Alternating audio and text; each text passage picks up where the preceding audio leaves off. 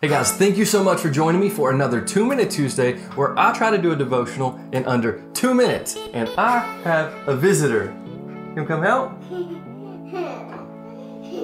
What?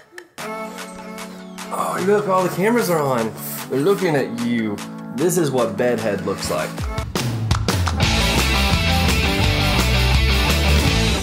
So as you might imagine, YouTube is not an inherently Christian platform. And for myself and many other Christian YouTubers, we can have a tendency to get some hate comments.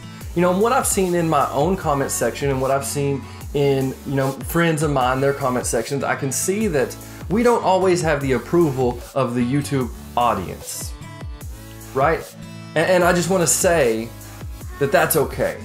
That for me personally, I do this as a ministry, as a service, that I hope that this content, these words coming out of my mouth, the hours I spend editing, it blesses you in some way.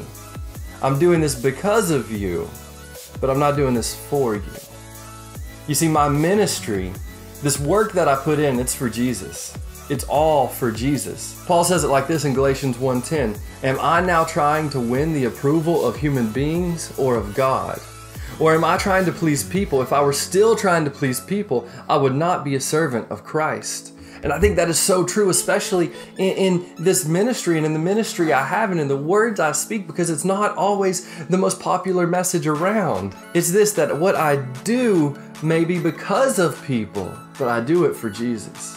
I do it that Jesus' name may be known, that Jesus' name will be above all names, that everyone would have the opportunity to hear the name of Jesus and to receive Jesus and to follow Jesus. That's why I do what I do. I do not seek the approval of human beings, though I do pray that my words can bless you, that God can use me in this channel and all the other Christian YouTube channels here on YouTube to reach people far from Him and bring people to know Him and have a relationship with Him. I do pray that is true, but what I do and the words I speak and the actions I take, I do for Jesus.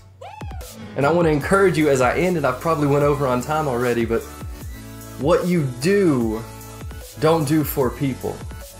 Maybe you do it because of people. Maybe you do good deeds. Maybe you say nice things. Maybe you buy someone lunch. You do it because of people, but you don't do it for people. You do it for Jesus.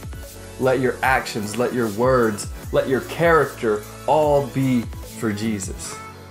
That's what I'll leave you with today. This is my sleepy head here. I hope you enjoyed this content. If you did, do me a favor, go ahead and hit that subscribe button. I release content just like this every single week in a longer form every single Friday. All right, guys, love you. Keep living that bold life. Bye-bye. They love you. Bye. Blow 'em a kiss.